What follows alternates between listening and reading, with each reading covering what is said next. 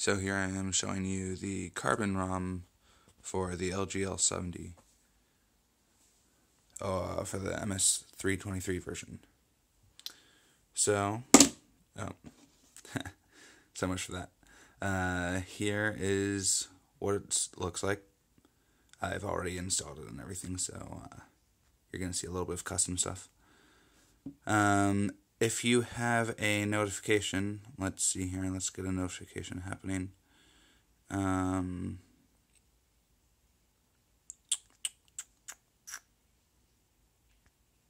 Let's just do this. I think on the lock screen you'll see it. Yep, here, up here at the top right, if you can see that little clock icon, you drag to the right, or to the left actually, and it will show you your notifications. You can pull once more and it'll go away. Oh, I forgot I had Pi on there as well. Another nice thing that you can have on here that I have done already is you can theoretically, maybe you can't be in the clock app. You can swipe from it in from the right side, and there are your apps. I'm not sure if this is everything or if this is just some of them. I have not actually looked at all this. It looks like it's just some of them. Yeah, you can see they go through a couple times. But yeah, so there's all your apps. Also, I have Pi on the left side. You can enable all that. And then some other stuff I have going on. Let's see if I can focus this better. Sorry for the shaky quality, as well as not great. This is from the 1+1. I don't know why it's doing so bad. Normally it's pretty good. Okay, I came over to my bed just because I figured it'd be a little bit better. Of course, I'm still kind of shaky.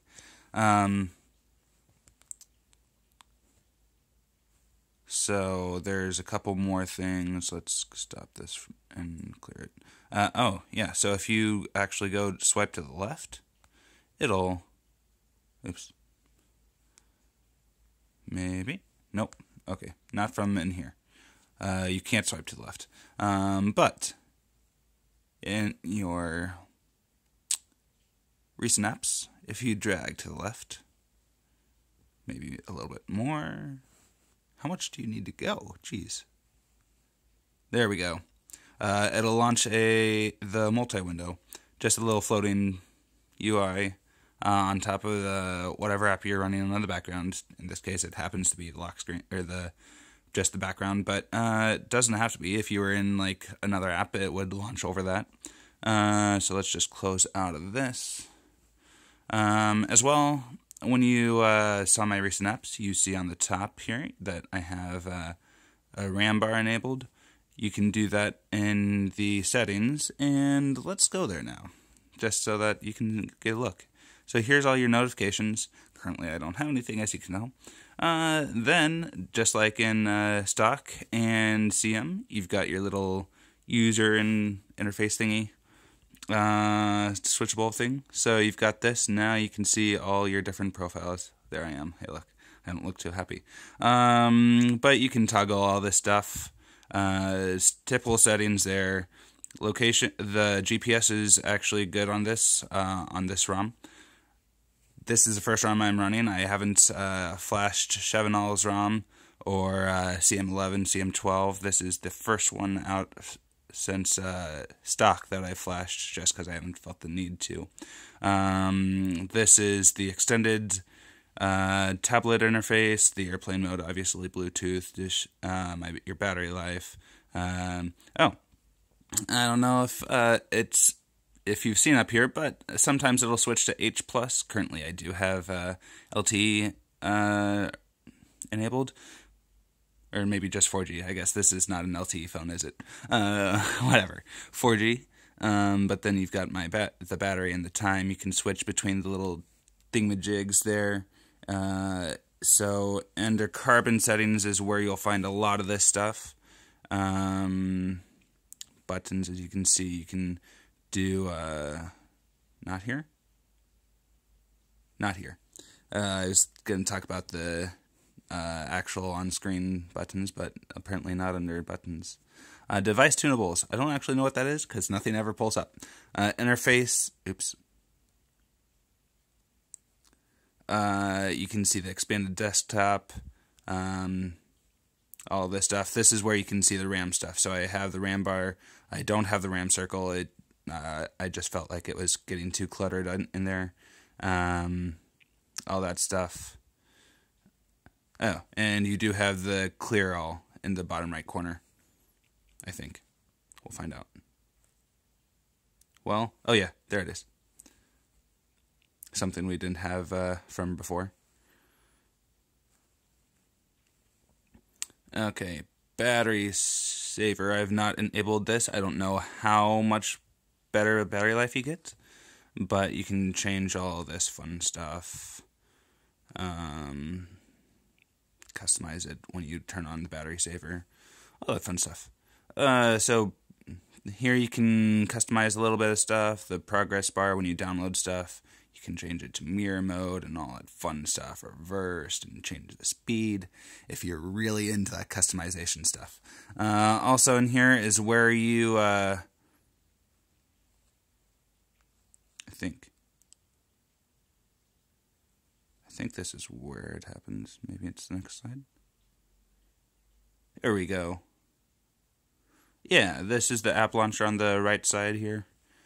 That little blue bar is only when you adjust it. When you're outside of there, it's obviously not like that. You can customize it up to like whatever that is, 65 pixels basically. And so you got a lot of room there. I don't like as much room. I just like 5 or so. I think is what I had on. Maybe 4. Whatever, 4 is good too. All this stuff, I don't actually know what trigger position is. I assume that's just where you touch your finger. But trigger height, you can limit it just to the very top, as you can see there, or the entire thing. Choose what apps to show, all that fun stuff. Let's go back to the settings. Lock screen.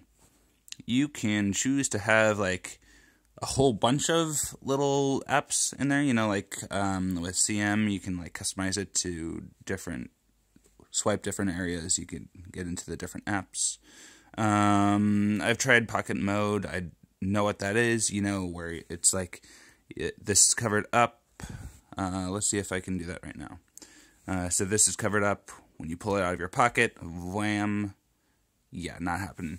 It'll actually turn on and just give you like the regular default screen with all your notifications.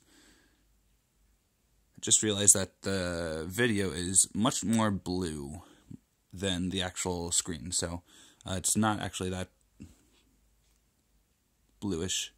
These text is actually like gray, not like the gray-blue that you see in the video. Sorry about that. I don't know. I've been having problems with the camera on the OnePlus for a couple weeks. Double tap. You know, I haven't enabled that, but it works anyway. Oh, but I see. So if you have that enabled, you can double tap anywhere on the screen, I guess. I just like it in the settings, in the status bar, so I'm going to leave that off. You can choose to show the date and the everything on the lock screen. Oh, wait. Yeah, this is for the... I'm kind of learning through this as I go along. But, yeah, you can have the active display enabled when you have it in your pocket and stuff, so that way you can, when you turn it on, it shows you, like, the most important stuff. Other stuff here. Change the display brightness when you have that on. Buttons, different things you can do. General, you can show the battery status only when charging, or you can have it on whenever. When you turn it on, when you're tuning your battery on. So here's where you can enable all 8 targets. When you turn it off, you can, or when you turn it on, you can go up, down, and all that stuff. So I've got 10 seconds left on this video. I'll create another one, but here's the basic stuff that you need to know just looking at it right now.